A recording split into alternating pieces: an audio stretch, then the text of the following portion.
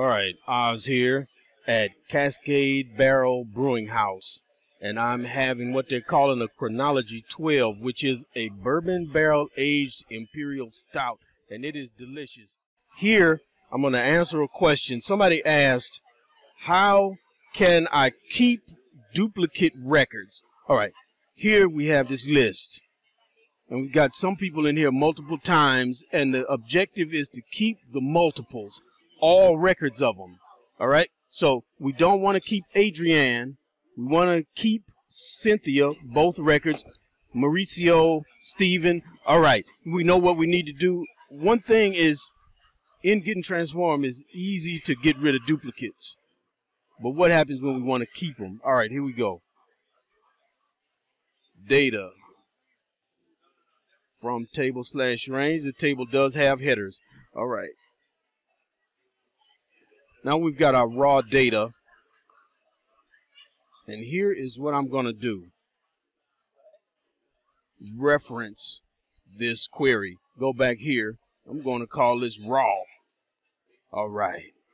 With this query, we're going to do a grouping to get a count so that we can then get rid of the ones that only have one. All right. Group by. We want to group by name. And we want to do a count of the rows. Okay.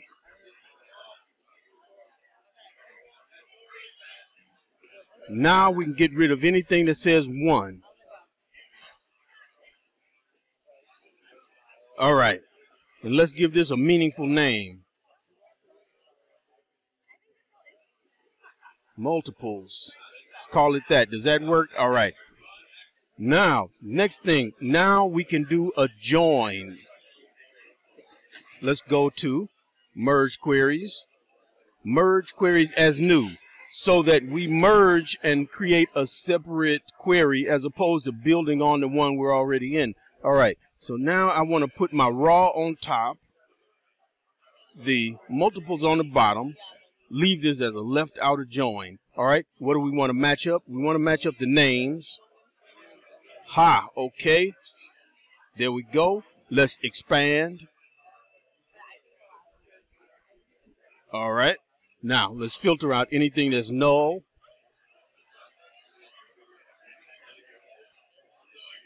There we go. This is what we wanted. But let's get rid of this extra column. We don't need it. Remove it. All right. Let's close and load it to the workbook. Load to.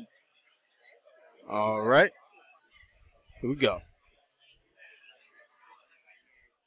And I'm going to move this table over next to our source data. Cut. And paste it. There we go. This is what we wanted. Now what happens if we get another entry for Karen? Let's see.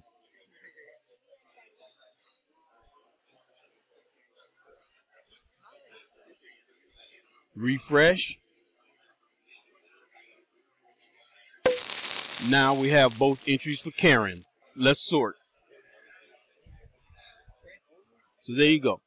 That is how you keep your duplicates, not just a count, knowing that they're duplicates, but also the individual records. All right, y'all. Keep your data clean, and I'll see you in the next video.